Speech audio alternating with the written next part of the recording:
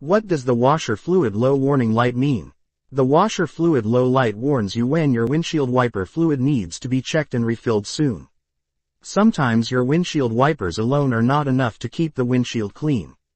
If it's dry outside, you'll have a hard time wiping dirt off your windshield without the help of some liquid. Thankfully, modern cars are equipped with a small tank full of soapy water to help clean any dirty windshields.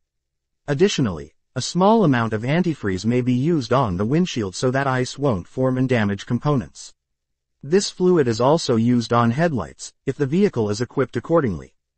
To help make sure you never run out of this fluid, some automakers have a fluid level sensor on the reservoir and a low washer fluid warning light on the dash. What the washer fluid low warning light means. This light's only function is to let the driver know the fluid is low and to remind them to go fill it up. Once you have filled up the reservoir with fluid, the light should go out immediately.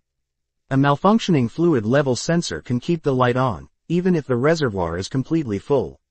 In that case, ensure that you have the sensor tested and replaced, if necessary. Is it safe to drive with the washer fluid low warning light on?